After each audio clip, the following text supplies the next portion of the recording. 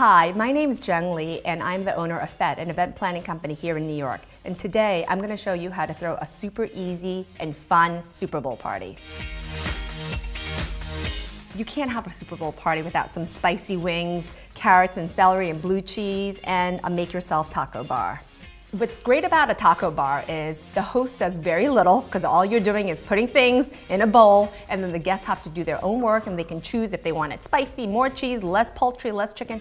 And my tip is have it where it's near the TV so people can nosh on it while they're watching the game. And then I've got all different sorts of sliders, tuna to beef and turkey, so whatever you want, and little picks with the pendant, and you can pick these up really anywhere, even at the supermarket they carry them. And to finish it off, the football brownies are really easy to make. All you need is a tray of brownies. You can just stamp them out with a little oval cutter, and then just do white royal icing, and you've got yourself a football brownie.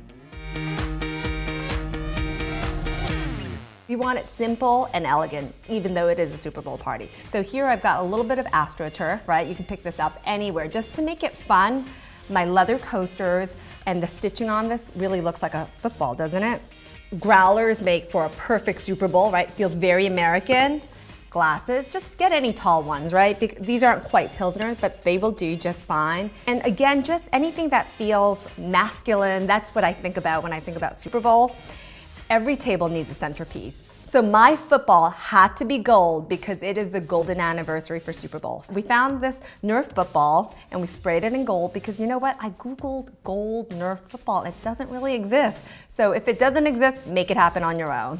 I love competition. You know, when people first come in, I give them some beer, and then I printed up these little jerseys with their initials, and they have to choose if it's gonna be Broncos or Panthers. I put myself right in the middle, because you know what, I'm all about the halftime, and Beyonce, and Coldplay, so I put myself right there. But for the guests, they really do need to pick and choose. So I think Josh is doing Broncos, right? And then my friend is doing the Panthers. And that's how you throw a super easy and fun Super Bowl party.